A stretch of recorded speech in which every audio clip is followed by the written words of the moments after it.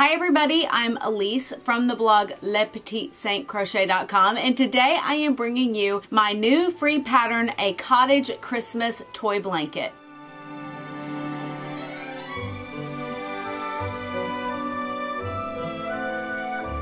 You can get this free pattern by clicking on the link below. It's going to send you to my blog post, and if you scroll down just a little bit, you're going to see a box that says get my free pattern here, and I will send it straight to your inbox. You're going to find links for the materials and for a couple of tutorials that you might find helpful in making this blanket, but I can't wait to get started and to share everything with you. I got the idea to make a little toy blanket after I made this little sweater. So this is the little teddy bear that I made a couple of months ago, and he had the little dog sweater. I really loved him, and I really didn't have time to make another toy because I'm already working on something else, but I wanted to make a Christmas sweater. These patterns are from Little Cotton Rabbits, the teddy bear pattern, as well as the little Norwegian sweater and the little shorts. I wanted to do this in the Natura cotton, which is something that I've recently started using for toy making, and I really love to use this to make the clothes for the Little Cotton Rabbits, and I just loved this bright red and the white together. I thought it looked just so beautiful, and the idea came to me, with this red and the green and the white, I bet a little granny square blanket for a teddy bear would be so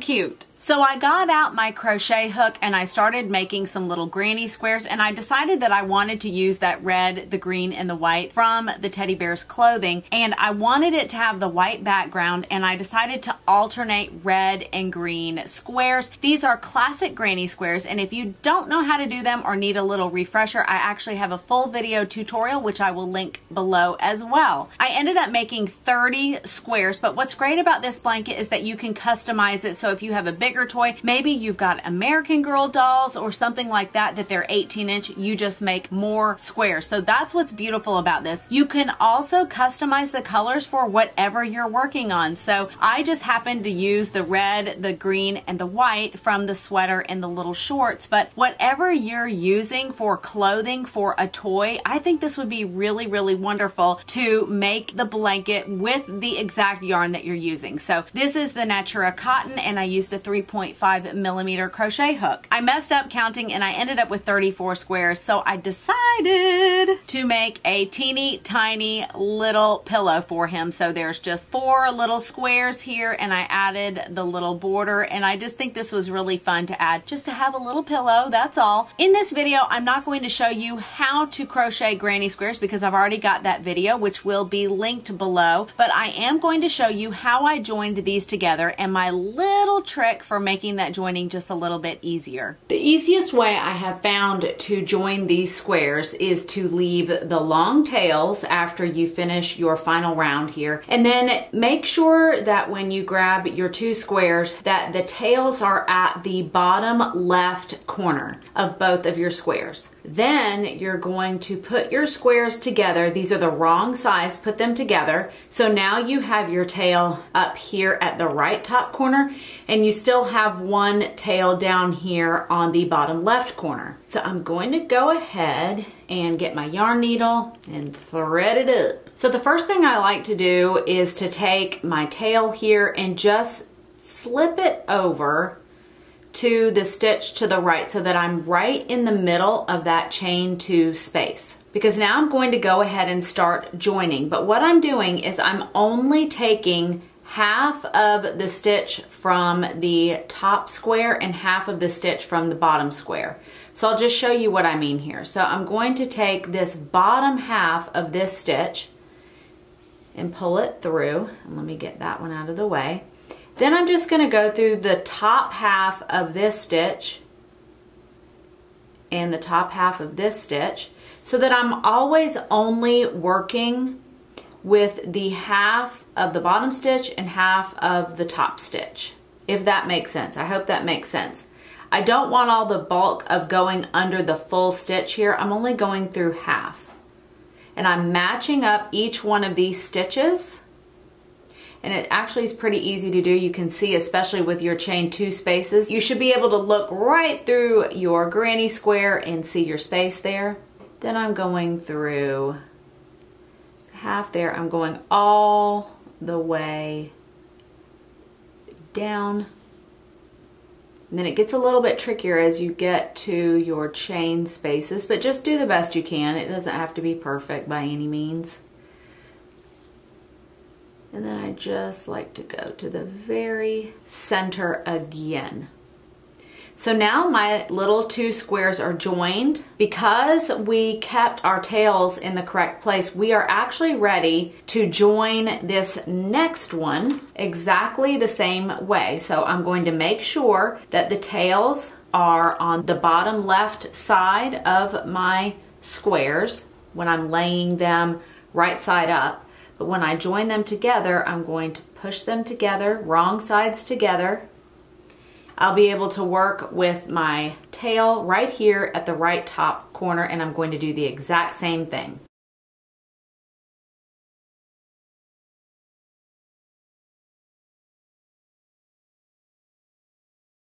Once you come to the end of each one of the squares and you've joined them and you're in that corner, don't trim your tail here. You're not going to trim and weave these tails in. We're actually going to use them to join our rows together. So now I have most of my tails on one side of my row now. I always end up with one. I don't know how I do it, but I always end up with one that's on the wrong side. So if you do, you could actually just sew it all the way to the side that you want it. But I want these on this side. And so basically I'm going to do the exact same thing. I'm going to take all of these tails that I have and I am going to use them to seam this to my little blanket here. I'm going to find my needle somewhere. I always lose that too. Oh good, I'm already exactly where I want it to be. So I'm going to be working not straight down all the way across. It's actually going to be just working 1 or 2 squares at a time. And I just try to match up exactly where I ended up here. So I'm kind of right here in this little corner here. And I just match them up, and pretty much this isn't super exact. Just do the best you can, and if it's not lined up the way you like it, it's easy to take it out and redo it. But I honestly don't stress too much, and I like for those spaces, the chain 2 spaces, to be lined up, and I feel like that's what makes this work really well. And I try not to split the stitches because that's a little bit noticeable as well, because this Natura Just Cotton is, like I've talked about before, it's a little bit splitty. It's okay though. It's a really pretty cotton yarn. I love the matte finish to it. It's just really pretty. And I wanted it to match my teddy bear sweater. So I make sure, especially in the corners, that I am matched up well. And then once I finish this end here, this is when I will take this tail right here and I will weave in the ends for this one. But I'm just going to leave it here for now. And I'm going to take this tail and seam up here. I just continue to do this all the way down the row here, matching up the corners, matching up each one of the squares, and it works really well this way, and it's super simple, and you can do it as you go. So now all of my tails are on the right side of my work, so I just take them to the back and I just weave in my ends just like you would any other project. And then we're gonna add the border. This is the one I'm so excited about. So now I'm gonna go ahead and join my border color to a corner here. So I'm just gonna go right into the corner here and just slip stitch to start. Pull that little tight, and then I'm gonna chain 1. Then I'm going to go ahead and go through each one of the stitches here. I'm going to go under each one of these stitches in my squares from the final round, and I'm going to single crochet.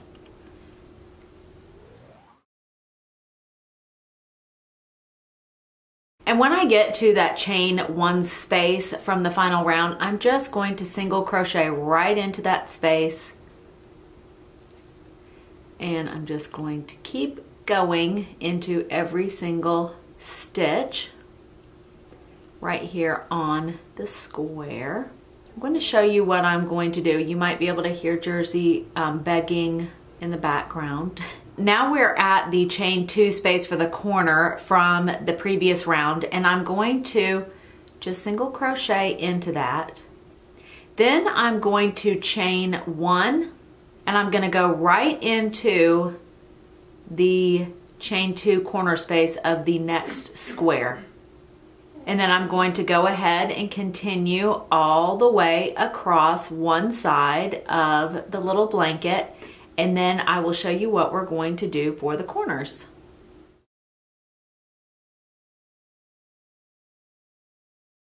So now I'm at my corner of my blanket here, and I am going to single crochet 3 times in this little corner. It will make it be able to go all the way around, and then I'm just going to go ahead and continue to single crochet around the edge just like I did around the top edge. Okay, I tested to make sure that this green and red and white were color fast before I started to block it. But this is gonna make a huge difference if I block this little blanket before I add my border. I did add the 1 single crochet border all the way around the edge. That's just sort of a finishing touch. But then I'm going to block this puppy and it's gonna look amazing.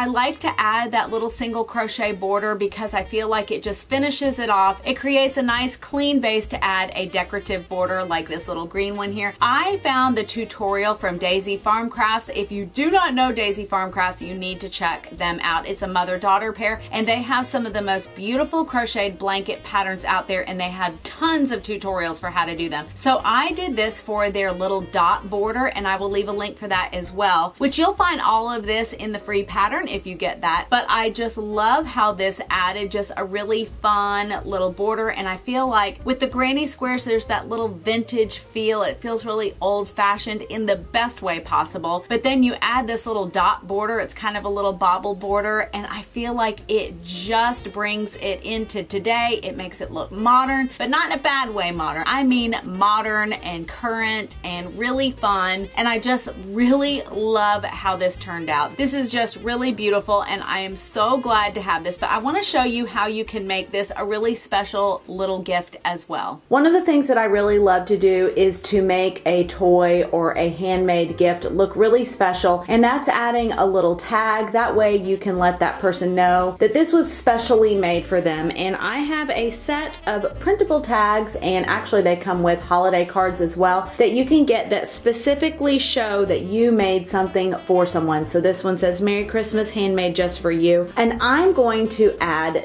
this one. You can print your cards on any color cardstock that you would like right from your very own printer. And I'm going to add the white because I think this would look really good. And I'm going to look through my ribbon stash and see which ribbon is going to look the best with this project. I'm so excited.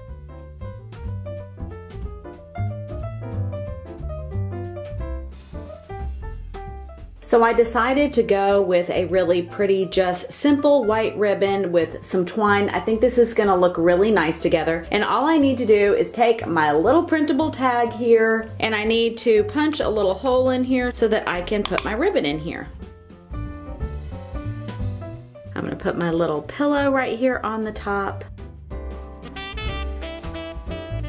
I'm gonna wrap this like a little package here, and this is where I'm going to add the little tag. I will leave a link for the tag in the description box below so that you can get them for yourself. They're very inexpensive. They make a really nice little addition to any project that you are making. I love how this turned out. I just folded up the Cottage Christmas Toy Blanket, and I put the little pillow that I made, and I just added my ribbon and the little gift tag, and I just think that this makes this so special. It makes it look professional, but also lets someone know that this was handmade just for them. And I will leave a link for how you can get your very own printable tags in the description box below.